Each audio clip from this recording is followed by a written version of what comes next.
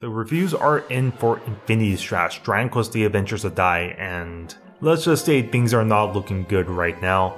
On Metacritic with 7 reviews, the game currently sits on a 61%, though I do suspect once we get more reviews in, that score will go lower. I suspect it to be a 55 to 58 metascore, which of course is not good at all. And for the most part, just based on what I've seen from the majority of reviews, even from the most positive reviews, there seems to be 2 glaring problems with the game, being the shallow combat and piss poor storytelling. And when I'm talking about the shallow combat, I'm talking more so about the fact that the game has very simple combat systems here and there, akin to something like the Musou games. And it doesn't feel like Final Fantasy 16, for example, which I didn't expect this game to be. And as for the story, most people have a problem that it's just retelling the anime.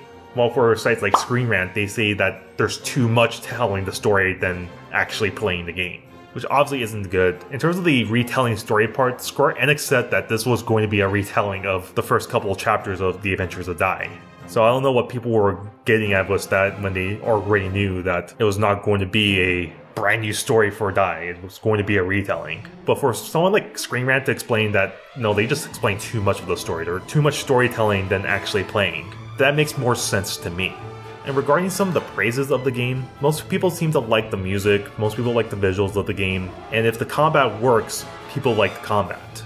Though the more skating side of things from RPG side and Noisy Pixel, they definitely have a lot more problems with this game. Noisy Pixel equates the gameplay loop as a mobile game, while RPG side has problems with the level design as well. So if you're someone that looks at the more negative reviews because they're going to explain more to why they have an issue with the game, do keep in mind they have problems with not only with the combat and storytelling, but problems with the level design and the fact that the game feels like a mobile game.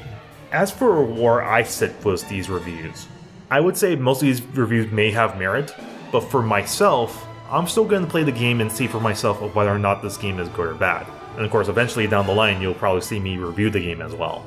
And I'll tell you guys right now, I'm probably going to say that this game is fine. I don't really have a problem with the combat system, and for the story, it was obviously going to be a retelling and it does its job just fine. I'll probably say where Screen Rant is, where there's a little bit too much retelling of the anime.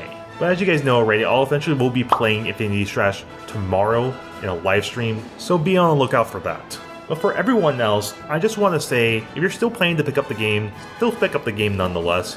I'm not saying that to be a shill or anything, because typically when it comes down to a game and the game ends up getting bad reviews, at the end of the day, you yourself are the best critic, because you know exactly the kind of games you enjoy, and if you are excited for something like Infinity Strash, go play the game yourself and see whether or not you like the game or not. If you don't like the game, then find a way to refund it. And that honestly is the best advice I can give you. Hope you guys enjoyed today's video, and you like this video, then consider hitting that like button. And you want to see more videos, then you should check out these videos here. I think you'll enjoy them and get a good kick out of those. See you guys on the next one. Take care.